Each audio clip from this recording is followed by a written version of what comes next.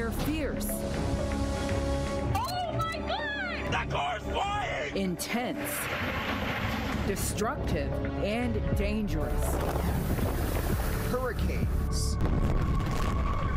Oh my God, go, go, go, go, go. A massive threat each year. We're likely to see water still well above normal, even if not record warm. The hot water in the Atlantic and Caribbean, fueling powerful storms. Whoa. Florida's Big Bend struck by a Category 3 hurricane. The Gulf is completely out of its banks. Idalia, the strongest storm in more than 130 years to hit the area.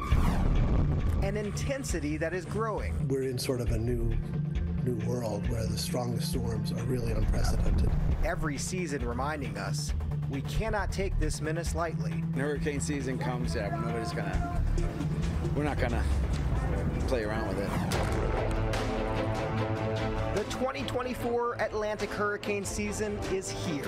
And your Weather Authority team is making sure you are prepared. With guidance, expertise, and the expectations you need to know. This is Staying Storm Safe in Hot Water. Sponsored by FPL. At FPL, we're dedicated to keeping you safe and informed throughout the storm season. Learn more at fpl.com/storm. And by All American Roofing, the roofing company you can trust. It's hurricane season again, and we're heading offshore. All right, let's go. Ready? Keeping an eye on everything happening all around us. Local 10 is here to keep you storm safe through it all. I'm Chief Certified Meteorologist Betty Davis. And I'm hurricane specialist and storm surge expert Mike Wolari. We're here off the coast of Isla Mirada, and as the hurricane season ramps up, we're seeing record hot temperatures. This map shows us the extent of the unprecedented warmth. From the Gulf of Mexico to the coast of Africa, the water is warmer today than it typically is in August and September, at the height of the hurricane season. Hurricanes are fueled by warm water, and the simple fact is, the hotter the water, the stronger a storm can get. Let's look back on 2023. It was an active hurricane season, more than half of it occupied by named storms. In fact, it ranked 4th for the most named storms in a single year. But for the first time in nearly a decade, South Florida was never in the cone. 2023. An above-average hurricane season marked by unprecedented warmth in the Atlantic. And with the heat comes strength. The way we like to think of it is like when you go to the gas station and you have to choose which pump you're going to use, which octane of fuel you're going to use. Hurricanes like that high-octane fuel, and that's what warm waters are the equivalent of. They just keep the storm going, they inject it with energy. Counteracting one of the strongest El Niños on record and surprising forecasters. Usually during El Nino years, we tend to say that activity will be suppressed. We won't have as many storms, not as much to worry about. And in fact, this past year was quite the opposite. We actually got all the way up to the T storm, Tammy. So that's a lot of named storms for what's a El Nino year. So many that more than half of the 6-month hurricane season was occupied by active storms, chart-topping ocean heat fueling Category 5 Lee in the Atlantic, and supercharging Hurricane Otis in the eastern Pacific. From a tropical storm to a Category 5 in less than 24 hours.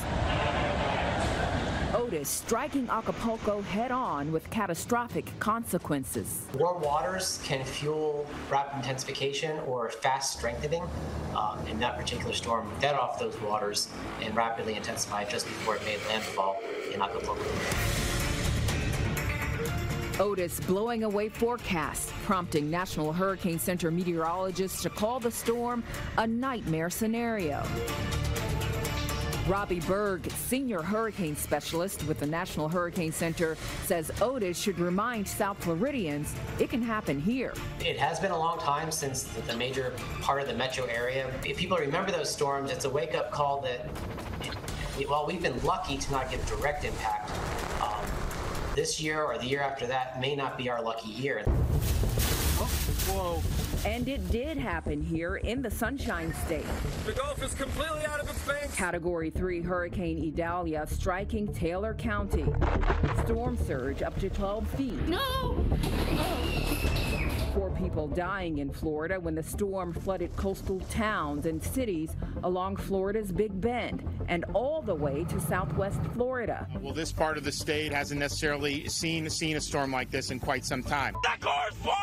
It was the strongest hurricane to hit this part of the Gulf Coast since the 1890s. People were stranded in their houses and couldn't get out. Can't believe this. I've never seen nothing like it. Idalia took advantage of some of the warmest waters ever recorded in the Gulf of Mexico. The whole downtown is just desolation. I don't think anybody expected it to be quite this bad. An estimated $2.5 billion in damage left behind. As we begin yet another hurricane season, record high water temperatures remain across the Atlantic's main development region, where most of the strongest hurricanes form. But this season, forecasters say El Nino won't stick around to help counteract all that warmth. Storms absolutely have the potential to rapidly intensify like an Otis before they strike the United States. The after effects of a storm like that would be incredible. Not just the damage that would incur, but just the way that society functions. We would probably be without power for days, if not weeks. While forecasts for the season can't tell us when or where a hurricane might strike in 2024, the growing threat for rapidly strengthening storms like Otis teach us time isn't always on our side.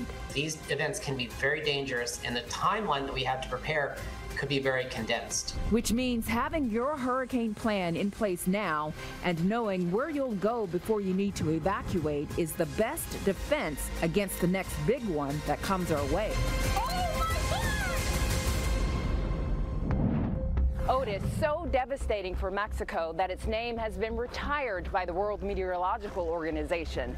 That's the group that oversees the rotating list of storm names.